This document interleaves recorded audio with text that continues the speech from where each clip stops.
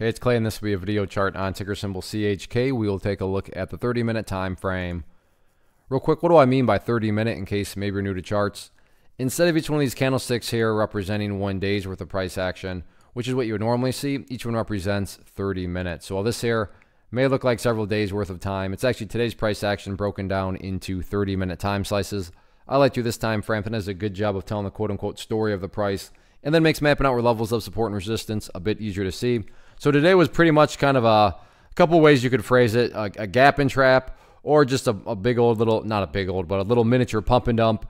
Pump and dump meaning, you know, the price did make a great move, so it was down there, went all the way up there this morning, and then from there it just totally went essentially all the way back to where it started. So of course I'm not calling the company itself a pump and dump. I'm just calling how the price acted a pump and dump. So from a price action perspective, either a gap and trap, pump and dump, you could call it either one of those. But the interesting part here, and this will mean a little bit more to those of you that have traded for a while, is that, you know, after the pretty brutal action, so after that gap up where the price, you know, was up there, some poor souls bought right there, and then it went all the way down there, the price has now started to go sideways. Now, don't get me wrong, and I really wish trading was this easy where I could say that because the price has been beaten down and now that it's going sideways, this is for sure going to bounce.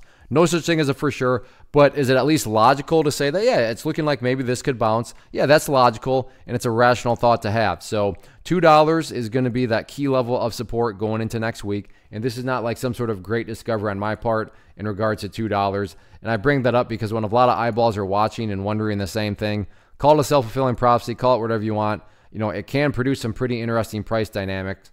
And that's what that $2 mark is representing. So a lot of people are certainly going to be watching that area.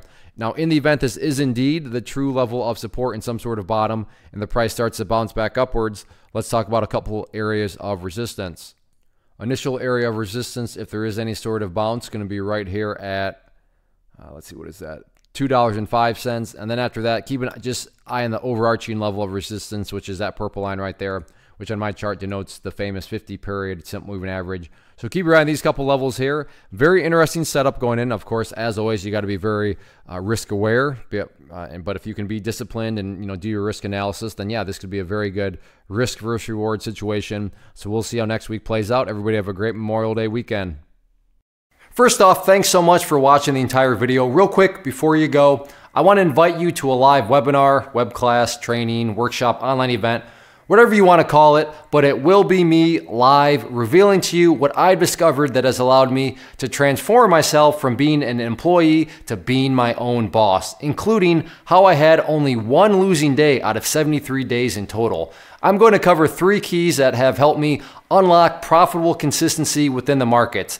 The first key is super weird, but in a productive type of way. The second key is super awesome because it quite literally is wired into our DNA as humans, making it very easy to use. But in a cruel way, this becomes a pitfall for many traders. I'll explain it all though, including how to avoid the pitfall that it creates for some. And yeah, the third key, when you hear it, sounds way too good to be true, but it's not, and I'll show you how it all works. Then at the end, I open it up for a question and answer session that is, again, totally live. Even if you can't make the live session, please still sign up as it will be recorded, and you can go back and watch the replay that I will send you.